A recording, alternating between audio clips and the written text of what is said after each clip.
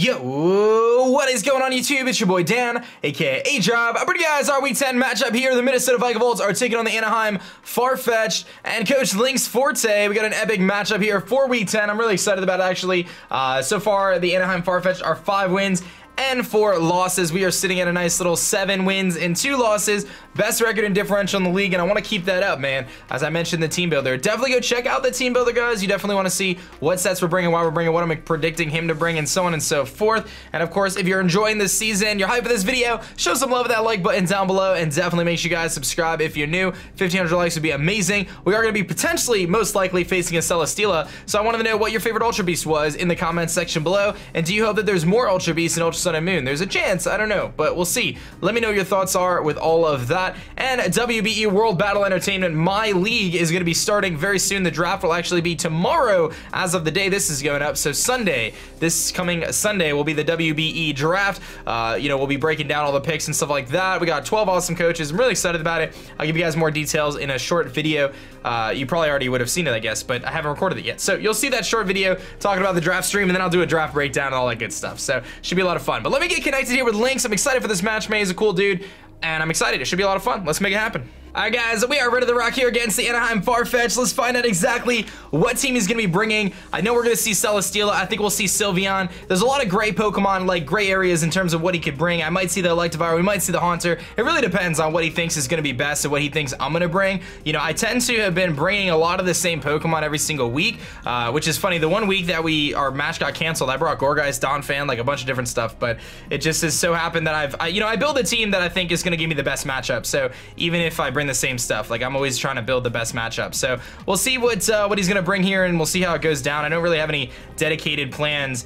He does bring Kecleon, which leads me to believe that that is gonna be his stealth rocker, so that's something to note. Kecleon could actually be kind of annoying too, but we should be able to beat it down. It does not bring the Haunter though. It does bring the Glalie, Mega Glalie, so that's a big threat, obviously, Mega Glalie, but I think we can work around it. Obviously Celesteela is a problem, so I think I got everything there. He's got Glalie, which obviously can hazard stack me too, and then he's got he didn't bring Salamence, but he brought Kecleon, which is a Pokemon that I know pretty well. So in terms of my leads here, I do kind of like the opportunity of leading with Beedrill, just because it guarantees that I can get a U-turn off or a knockoff off or threaten something immediately, even if it is something like the Kecleon. I don't think Kecleon can one-shot Beedrill with Sucker Punch, but I do want to check that. How much time do I have? I have 45 seconds.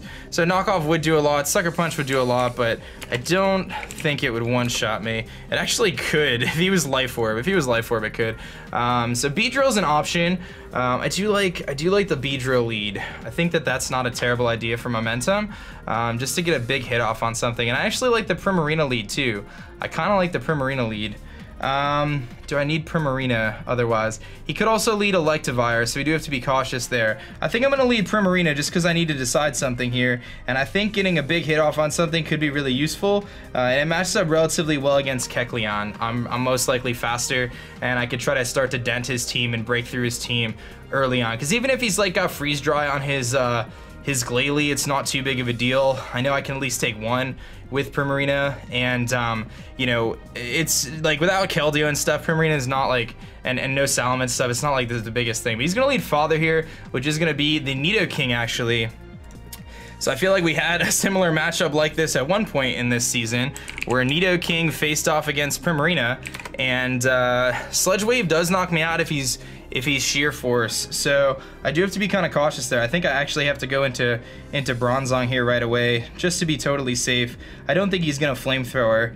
I could also make like a really bold prediction and just attack, but he also might switch out too, so I think I'm gonna make the safe play and go into Bronzong. He could have Flamethrower, but I think just playing it safe here is probably the best way to go. Primarina obviously has some usefulness in this match, so you know, this isn't exactly the best lead matchup. Yeah, so I'm just gonna make a swap in a Bronzong and kind of see what kind of Nidoking this is. Will he just set up a Stealth Rock on me? Will he go for the Sludge Wave and try to knock me out? Will he just switch out, fearing me to be like an Assault Vest variant, not wanting to lose his Nidoking? So like, I brought Assault Vest sets before, and Nidoking doesn't necessarily one-shot me.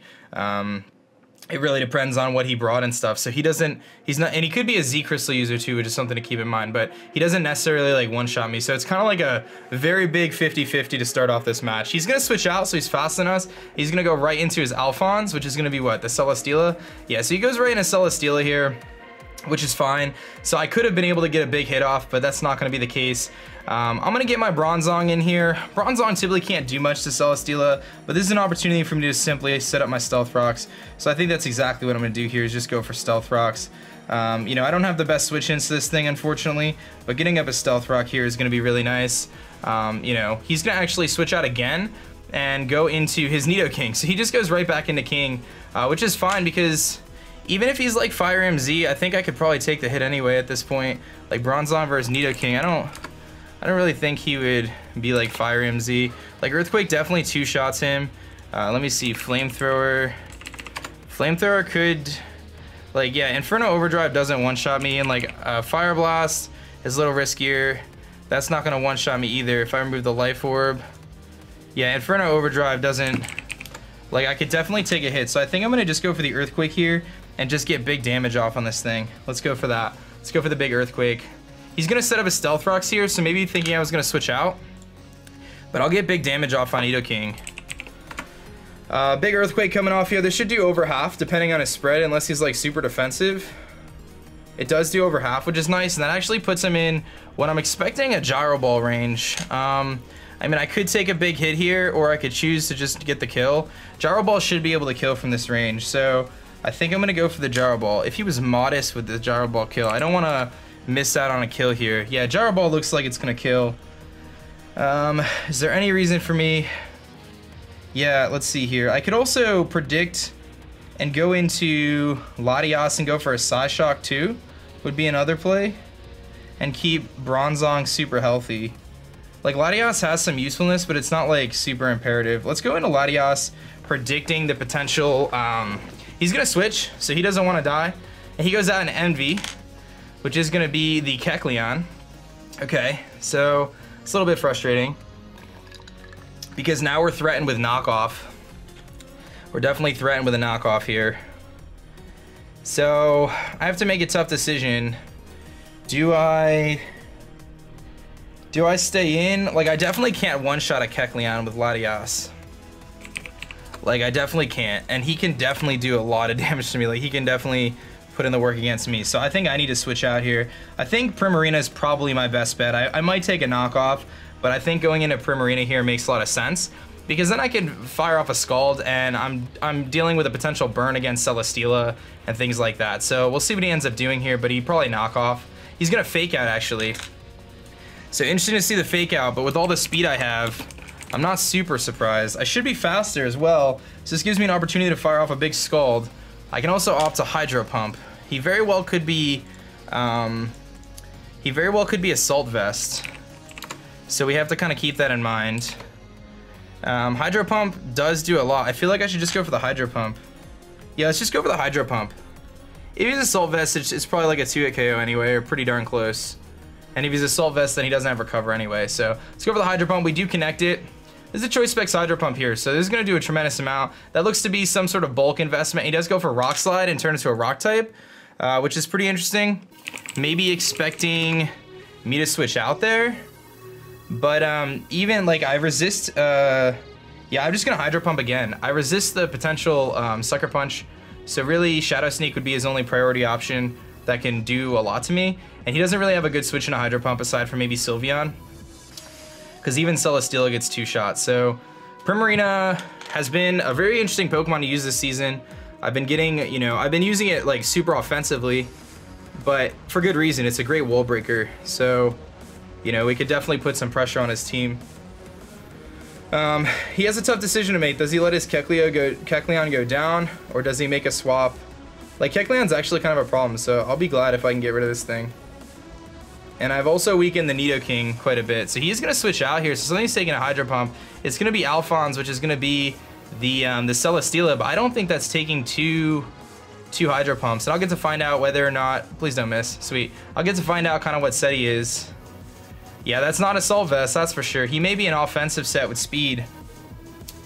I I don't know, does Giga Drain one-shot me here? Like, is he gonna be faster than me for one? And two, because Celesteela is naturally faster, but it depends on if he has speed investment. And if he were to Giga Drain me, like, would he knock me out? Like, Heavy Slam definitely knocks me out right now. But I've weakened him to the point where I feel like it's worth just clicking Hydro Pump again. Yeah, I'm just gonna click Hydro Pump again. We'll see if we're faster. We are faster, and I hit another Hydro Pump. And we just got rid of the biggest threat that I was worried about, which was the Celesteela. So that's huge for me. So, Primarina kills Celesteela with Hydro Pump. And Nidoking sitting at like 40%. Kecleon sitting at like 40%, and Celesteela's gone. So this is really, really good. This is like a great start for us. Primarina Hydro Pump specs. I think this is the first time I'm using Hydro Pump this season. I typically go with Scald and Moonblast, but I need the extra damage output on Celesteela in case he was offensive. And naturally, Celesteela does outspeed Primarina, but I have just a tiny bit of speed. I actually went a little above my normal speed creep. I went with 36 speed EVs this week, so I'm assuming Lynx probably put like 12 or 16 or maybe 20 speed EVs into his Celesteela. So we probably just got above him by 1 point because he probably speed crept me and just made sure. But here comes Sylveon, which is obviously a pretty big threat from an offensive perspective. I do want to just run a quick calc to see how much does Primarina Aqua Jet do to Nidoking to determine whether or not it's worth keeping this thing around. Aqua Jet does about 30%, so it might actually be worth it. And making the switch into Bronzong here, because typically he can't really do anything to me, and I think keeping the priority option is nice. So I'm going to make the swap into Bronzong here. Which does threaten this thing with Heavy Slam. Really all he can do is Wish, he can Protect, he can go for all sorts of stuff, but he's not really in a situation to Wish against me, I don't think. So he's gonna go for the Shadow Ball and make the prediction of the Bronzong. So great play on his part, and that does a tremendous amount of damage actually, which really puts me in a tough spot. I have to and I get a special defense drop, so that's kind of a bummer. So Bronzong versus Sylveon, was that Choice Spec Shadow Ball? Or what was that? That did about half. If he doesn't have specs, I don't think he can do that much to me. Yeah, it's close. I'm gonna assume he's specs. So like, I don't have the best switches to this thing. So I'm gonna go into my Umbreon. I'm gonna assume that's a specs. He's gonna switch out.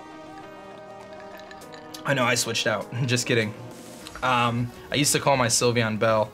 So let's see what he's gonna do, or Bella. He goes for the Shadow Ball again. I can't really tell if he's specs or not. I think he is though. It's close, like it was pretty close. Typically Umbreon is faster though, so I can actually pretty freely go for a Baton Pass here. So I'm just gonna Baton Pass. Unless he's like super speed investment. If he knocks out Umbreon, it's not a big deal. It gives me a free switch into my Beedrill, which now can freely fire off poison jabs as he doesn't have a Celesteela any longer. So it's not really too big of a deal. It's not really that big of a deal. So Bronzong is still worth keeping around as well. But like I said, if he is specs, which it feels like he is, he's either like specs or like Pixie Plate, or like he's definitely offensive. I could tell you that. So he is gonna switch out, so I get momentum here, which is super nice. And he goes into Envy. I don't know these nicknames. Here comes Kecleon, okay. So that's no big deal. This is a pretty good opportunity, I think, for me to go into my Tapu Koko. Because even if he Shadow Sneaks me, like a Dazzling Gleam should easily knock him out at this range. And Koko isn't as important at this point in the game. Like I would imagine a Dazzling Gleam does knock him out. Yeah, it should. Does it though? Does Dazzling Gleam one-shot him at this point? Or do I have to go into something else? I mean, I can easily go into, like, how much does Shadow Sneak do to Primarina? Can Primarina live a Shadow Sneak? Because we're going to take Stealth Rock's damage. He's not Life Orb, so I could actually remember that. Shadow Sneak does like 25%. I'm sitting at 80 out of 183. We could just pressure him with Scald again, though. So at 43%, so we lose 12. Yeah, so he actually cannot one-shot me with Shadow Sneak at this point. So I'm going to go into Primarina, knowing that I can freely fire off Scalds now. Because even something like Sylveon doesn't want to take it. So I'm going to just freely fire off a Scald here. He can Shadow Sneak, but it's not going to be enough because I'm sitting at 58 out of 183. He does have Fake Out, though. So Fake Out plus Shadow Sneak may be close. It's gonna be darn close, actually, whether he does it. But Primarina has kind of ran its course anyway, and I just don't want a chance not knocking him out here. I know he's got Fake Out, I know he's got Rock Slide. He's gonna Fake Out. He may not even have Shadow Sneak, so it puts me at 27 out of 183, which does mean we're at 14%. If he has Shadow Sneak, he probably knocks me out, actually. Like, Sucker Punch won't, but Shadow Sneak likely will. I'm just gonna chance it. I'm gonna go for the Scald here. There's no point in switching out now. He does have the Sucker Punch.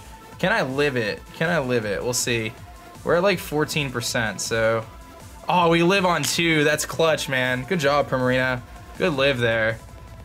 Yeah, we knock him out. That was really big, too. Primarina kills Kecleon with Scald.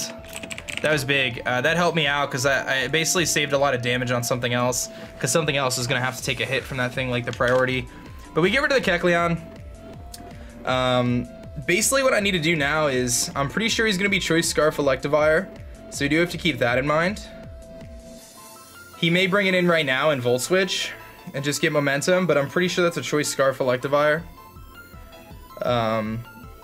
So we do have to really keep that in mind. Luckily, you know, I have my Umbreon still. I have, you know, a Tapu Koko. I don't want to set the Alleged Terrain for him just yet, though. And I have a Choice Scarf Latias, which can most likely one-shot him with a Draco Meteor, so we have that going for us as well.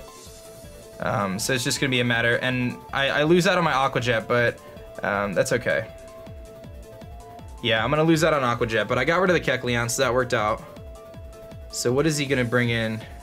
Nidoking and Sylveon are both... Did I weaken Sylveon? No, I didn't weaken Sylveon, but we know Sylveon is Specs. So basically, like, the key is I need to keep, like, as soon as Sylveon hits the field, I get to go into Beedrill and immediately threaten him with Poison Jab. Here comes Gluttony, which is likely to be the Glalie. Okay, so he's going to Mega Evolve his Glalie here, which is fine. He takes a lot of damage. I'm pretty sure Beedrill can easily take... Like, this might be time for Beedrill or Koko. One of the two has to probably come in. Or I can actually go Umbreon against him in Foul Play. Either way, I have to go down here, so I'm just going to Scald. I'm Choice locked in, so he's going to Mega Evolve. So Glalie's definitely going to knock us out here. So Glalie kills Primarina with... Let's see what he goes for. He's going to go for Ice Shard. So he reveals Ice Shard, which I'm actually... He might have thought that I may have had, I don't know. Okay, let me take a look, because Tapu Koko against Glalie is kind of a tough decision. Tapu Koko against Glalie, like, Thunderbolt does knock him out, but again, I take a big Ice Shard, and I can't really Thunderbolt because of the potential of him switching out. I could go into Umbreon, potentially, which... Umbreon's kind of good. I can also go into Beedrill. Beedrill's probably the best thing to go into, but the problem with Beedrill is I'm going to take an Ice Shard to the face. Poison Jab definitely knocks him out. Ice Shard does about 50%. I think it's worth going Beedrill here because I can actually just U-turn out too. He'll hit us, and then I can U-turn out, and I should be able to... I should be able to come back in and kill the Sylveon, but if I can't, do I lose the game? Probably. Probably. Alternatively, I want to keep Honeydew around because I think he's Scarfed. Luna's pretty solid here. I mean, I'm physically defensive against Glalie, and I can always protect. Like, I can live any hit. I'm gonna actually go into Luna here because the worst case scenario is he goes into his Sylveon, and I can always protect to scout out what he's going to go for and then get to switch out, so it's not a huge deal. So I should be able to live any hit from him. I'm going to go for... I can choose to Wish, or I can choose to Foul Play. I'm going to just go for the Foul Play. He may go Sylveon. It's a pretty obvious play, but I've been baton passing on him a bunch, so he may opt not to. The good thing about this is if he switches out, it gives me an opportunity to put him below where he is now, like 50%, which gives me an opportunity to potentially knock him out with Koko D-Gleam, which could be really good. Yeah, Dazzling Gleam has a chance to knock him out. So he's gonna go for Frustration here, but I should be able to live this without a problem. And you can see I do live it without a problem, and we're actually sitting at a good amount of health. So I could just foul play him, and that actually is a huge deal for us because we just weakened him to a very low amount, and I can actually Wish Protect against him now. So I'm gonna just go for the Wish. I'm gonna go for the Wish, and then I can Protect on the following turn. It may be a little obvious, but it should be pretty solid. Because even if he switches out, I can just Protect the Sylveon and determine what he's gonna do, and this thing is kind of stuck here. So he may actually, I probably should have Protected now that I think about it, because he's probably gonna explode. I should have Protected, that was a misplay. I should have went for Protect. He's probably gonna go for the explosion here. I just misplayed pretty big actually. That was a mistake. That was a mistake. I should have Protected. But you know what? He knows I have Protect. So is he gonna scout for that right now though? Like that's the thing. It's kind of mind games. He knows I have Protect. So there's a chance he doesn't explode. It's like a 50-50 because he knows I have Protect. I wish I shouldn't have clicked the move so fast because I think Protect is the right play right here. Because I think him exploding right now is more likely than him not exploding and predicting my Protect. It's kind of like iffy, but Explosion definitely kills me, which is kind of annoying, so we do have to kind of keep that in mind. And then I lose one of my main responses to Sylveon. He's gonna go for Super Fang actually, so that's not a big deal. He might have thought I was gonna switch, but now I get to Wish. And I can Protect. And then I think I probably, I don't know, he might not even have Explosion. Because he's got Ice Shard, he's got Super Fang, he's got Frustration. What does he have? I'm gonna Protect either way. I don't think he's gonna explode. If he had Explosion, he would have used it, I think. I think he would have used it. He's gonna Frustration again. This is an interesting play, actually. This is a very tough decision to make. I mean, either way, I can knock him out, so that's really not the issue. It's just a matter of does he explode here or not. And if I think he's gonna explode, should I make the switch out? He's got priority. I don't have a priority on anything. I'm just gonna, actually, does Explosion kill me at full? Let me see. It's very likely he has, Explosion may kill me, it may not. It really depends. I'm gonna foul play. If he explodes, then just a good play. He's got Super Fang. Okay, cool. I'll take it, man. Umbreon's gonna pick up this kill for me. Umbreon kills Glalie with foul play. So me bringing Umbreon was for two main reasons. Because I was really nervous about Haunter and actually because of Mega Glalie. I figured a physically defensive Umbreon can actually handle Mega Glalie pretty well. So that works out really well. So now he's got a weakened Nidoking, he's got a Sylveon, and basically we're in a situation where I can bring in my Beedrill and Beedrill immediately threatens everything out. So if he's Scarfed Electivire, I just need to keep Latias around. I'm gonna try to keep from setting up the terrain. I can still Dazzling Gleam against things and HP Ice, which is nice. But I want to try to keep from setting up the terrain. So if he goes Sylveon here, I can simply Protect. I do believe it's Specs at this point in time. He'll be forced to lock himself into Hyper Voice or something. And I can, pretty much just make some switches or whatever. So in comes Father, which is the Nidoking. I think I'm just going to Protect and then go for Foul Play. I think I can live any hit unless he's got superpower, so let's just Protect. I lose nothing by protecting here. Nidoking doesn't really get boosting moves. He goes for Focus Blast, and he hits it, but it doesn't do anything. Can I live a Focus Blast? Probably not, right? I probably can't. Nidoking, Focus Blast. Yeah, I'm sure Focus Blast kills. It definitely kills. So here's a situation where I can definitely go Latias, but I don't think that's the right play because Latias immediately pressures his team with Psyshock here, and Beedrill comes in and immediately pressures him as well. So we have a couple different routes there to go. Do I need Umbreon for anything? I don't really think I do, and I'm pretty sure Foul Play kills from here. I'm gonna just go for the Foul Play. If he hits the Focus Blast, he kills us. He's gonna switch out, so maybe he predicted me to switch. That's gonna be great though. I get easy damage off on the Sylveon here, which is fine, because even the Sylveon really can't do anything to me unless he's a sub Calm Mind variant, which I don't anticipate him being. We don't do a ton of damage there, but he's not Leftovers, so substitute Calm Mind seems incredibly unlikely. So I could find out what he wants to lock himself into by going for Protect here again.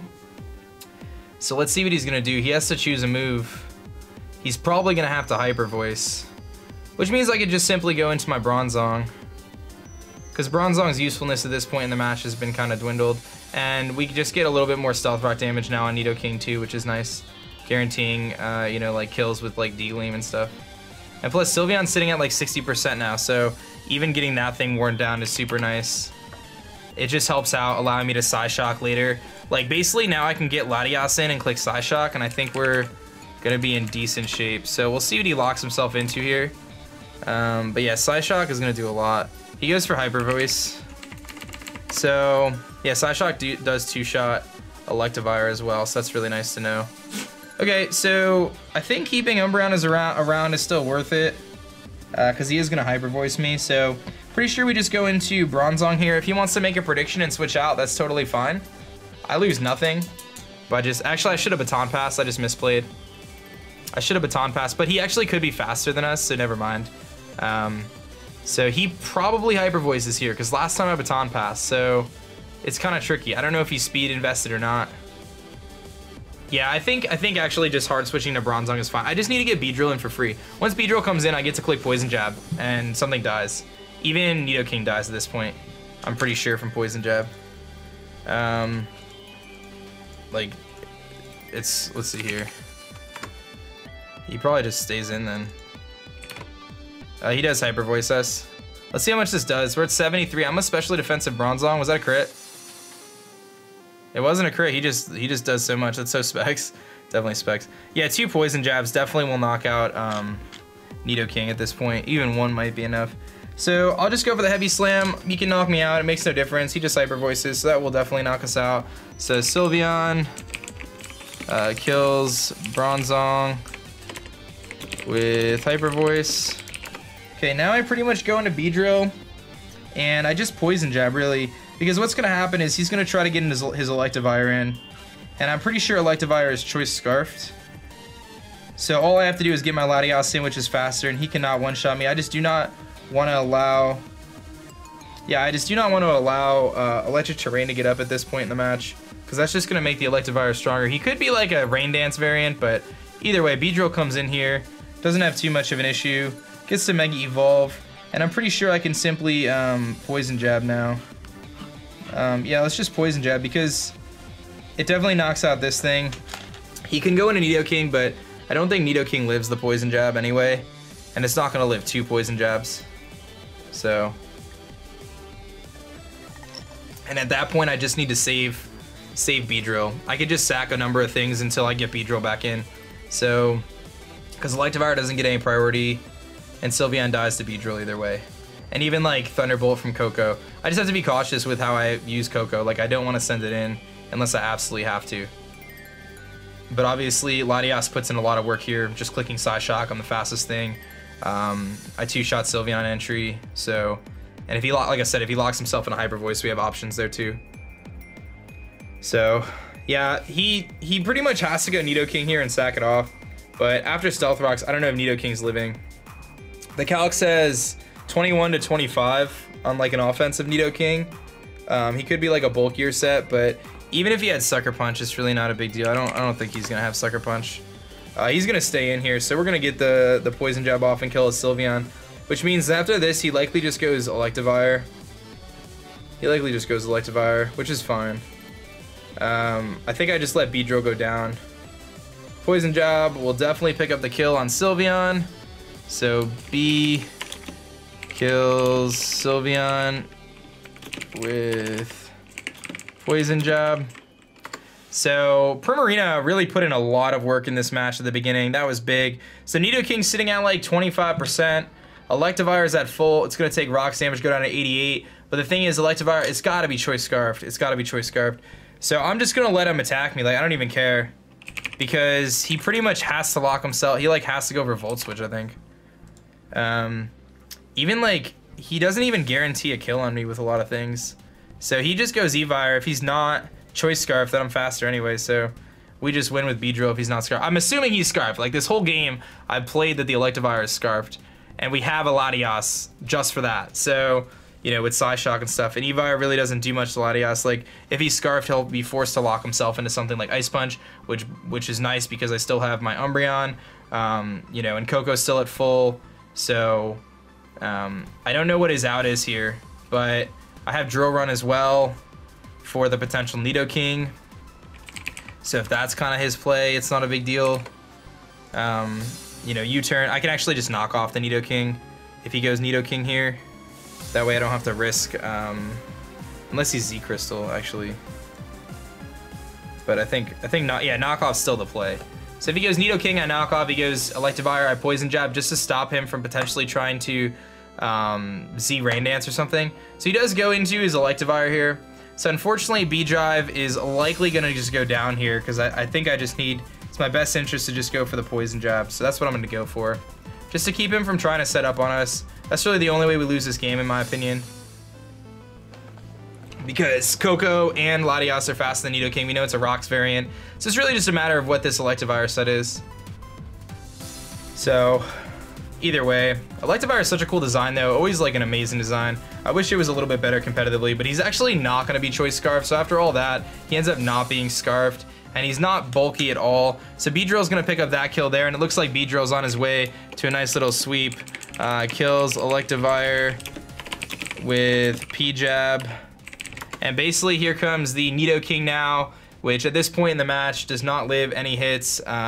I just get to knock off. There's really no reason not to go for that. Drill Run would guarantee, but Drill Run can miss, I'm pretty sure. Yeah, Drill Run can miss, so I'm gonna go for the knockoff because I'm pretty sure it should be able to hit the KO here. If he's holding a Z-Crystal, there's a chance it doesn't, but I'm pretty sure we're gonna be okay. He's actually Choice Scarf Nidoking with, wow, dude, he was Choice Scarf Nidoking with Stealth Rocks. I have seen it all, man. I have really seen it all. Hey, props to him. Props to him. I actually did not expect that. He was Choice Scarf. So B kills Nidoking with knockoff. Yeah, he couldn't lock himself into Earth Power there because I had a Latias, so he had to go for Sludge Wave there and just hope for the best. But we're going to pick up a nice win there. I believe that was a, what was that, a 3-0 or 4-0? 4-0, actually. Tapu Koko never saw the field. Umbreon put in the work. Latias didn't have to do anything. Beedrill picking up 3 kills there at the end, which was super awesome. So Beedrill gets to show off its awesome skills. And, you know, MVP in this match, like, Beedrill getting those kills, but Primarina really put in the work, man. It put in so much work. It got rid of the 2 big threats that I had to worry about. The Celesteela primarily for Beedrill, and also the Kecleon, which turned out to be kind of an issue because of the priority issues, Shadow Sneak and Fake Out, obviously. So, very cool match, man. Just props to Lynx. It was a great battle, guys. I hope you enjoyed it. Thank you so much for watching. My name is Dan. I'm the coach of your Minnesota Vikavolts, and I'll catch you guys next time. Peace.